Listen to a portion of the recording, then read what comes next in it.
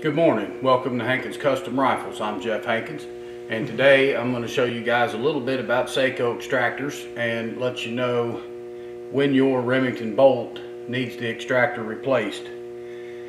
Now, I put in a lot of these Sako extractors, and it just depends on what size bolt face you have on your bolt to what size extractor you need. And this one here is for a Magnum, so we're going to need a large Sako extractor. You can get these from a couple of different places. I buy mine from Pacific Tool and Gauge. They come in a little kit like this with the extractor, a spring, and a little plunger to hold the spring in place. So the first thing you got to do is inspect your bolt to determine whether or not you need to replace the factory extractor. The factory extractor on the Remington bolt works wonderful most of the time, but when it fails, then you need to replace it. There are several reasons that would cause your factory extractor to fail. When you chamber a shell on the bolt face, it pushes the extractor over, and then once it goes beneath the clip, the extractor has a little spring pressure in it so it can move back over and grab the rim of your shell casing. If it doesn't move back over to grab the rim, when you open the bolt, it's not going to come out of the gun chamber, so it's going to be stuck up in there. This one, there's several different things that can cause this thing to stick and not move back over. You can get a dent or a ding if you somehow, I've seen a ding in here before, where the little ding will prevent the spring from being able to push the extractor back over and grab the cartridge case. Most of the time, it's caused from rust or dirt getting in here. This one, I've already looked at it pretty close, and I've determined that it's because of rust. The extractors are made from carbon steel, and they will rust up if you don't clean them. And this one here, I'm digging out a lot of dirt and rust on this here little punch. So you can see that on my finger right there. That's rust and dirt that I scraped off of here. But the way to check these things to see if they're working or not is to take a small punch like this and come in on the extractor right there where the hook is, if you want to call that a hook or a lip or an edge or whatever, and push in on it. If you push in on it with your punch, it should move in, and when you release the pressure, it should float back out. If it doesn't do that, then your extractor is not working properly, and eventually it's going to fail you out in the field somewhere. So you need to get that fixed.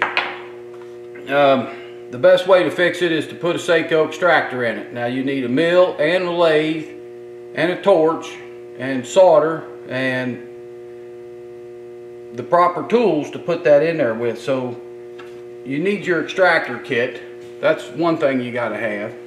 You got to make a little ring like this out of a piece of chrome moly steel. And I usually make these out of old chrome moly gun barrels because it's the right material and it's easy enough, and I've got them laying around here.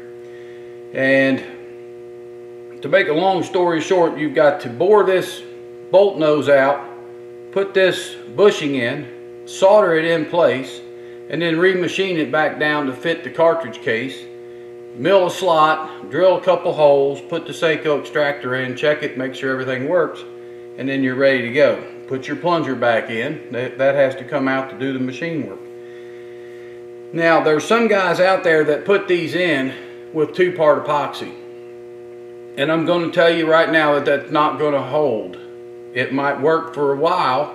It might hold it for a year.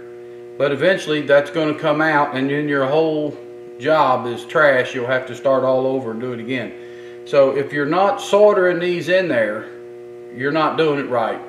I've had a lot of people tell me that they epoxy them in and they fall out. I've had to repair some that guys have put these in and they epoxy them in there, and then, you know, once you oil your bolt up or you clean it, you shoot it a couple of times, that epoxy turns loose and this little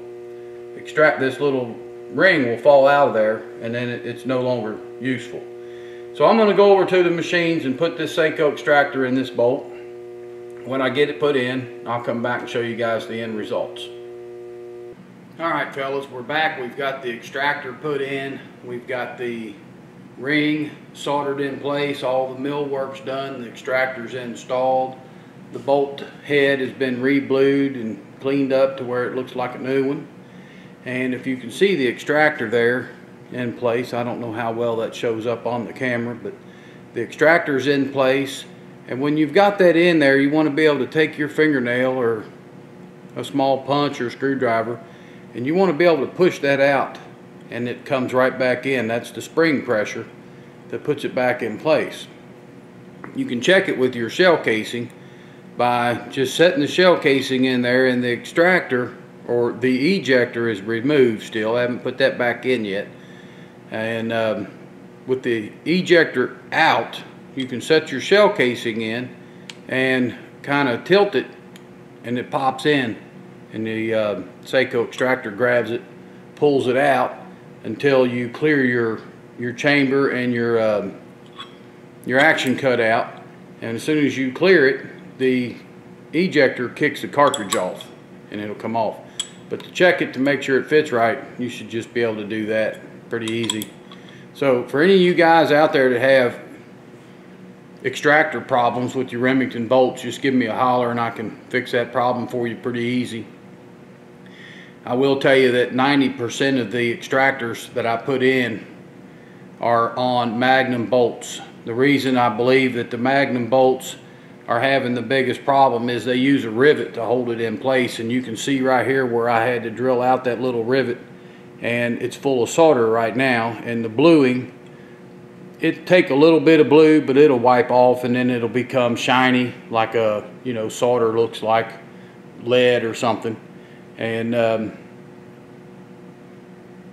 they put that rivet in there, and that holds the extractor in one spot, keeps it from turning around, because they don't have enough room in a Magnum bolt face to put in a little indention on both sides. And these little indentions on a standard bolt, if you was looking at a 308 bolt face or a 223 bolt face, they've got these little indentions that holds the extractor in place. On the Magnum, they've already machined it out so big in diameter that they don't have enough room to put those indentions in there, so they use this little rivet, and that rivet prevents the extractor from being able to move on both sides. So now you're limited to your flex is only on one side of the extractor, and I really believe that that's the problem with the Magnum bolt faces and why they stick more often than any others. So some of the older bolts back years ago, they put rivets on all of them, and I think they discovered that it was easier. They didn't need to rivet them. But on the Magnum bolt faces, it still need to be riveted. But there's a good look at the extractor in place, and it's ready to go back to the customer. All I got to do is put the ejector back in there, and it's ready to box up and go back. So if you guys need one of these put in, just give me a holler. You can reach me on my website. That's hankinscustomrifles.com, or you can call me. The phone number's on the website. And if you got any questions, just give me a holler and we'll take care of your extraction and ejection problems. Till next time, we'll see you later. Y'all have a great day.